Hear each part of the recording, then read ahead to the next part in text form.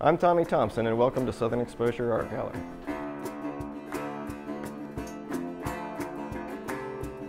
When I started painting, I've been taking my own photography for the past couple of years now, and what I look for is an image that speaks to me, is a good composition, that's editable. The lighting is very important. It's got to speak to me so I can get a mood from it. I like to convey a mood. From there, I'll make changes as it sort of speaks to me.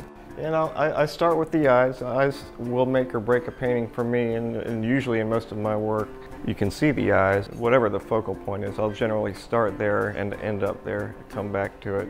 Yeah, if you don't get the eyes right, it's a loss, total loss. So you always start with the hard parts first.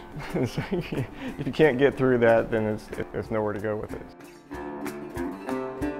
I paint people, animals, portraiture, figural, fantasy work.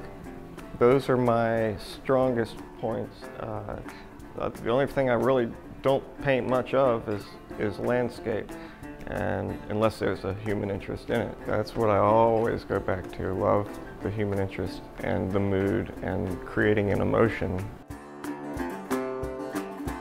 I grew up around art. I watched my mom painting as I was growing up. My brother paints, so I've been influenced by my family most of my life, all that I can remember. I worked in screen printing for about 10 to 12 years, and from there broke my leg. So I was laid up for a little while, and just started painting there and never looked back.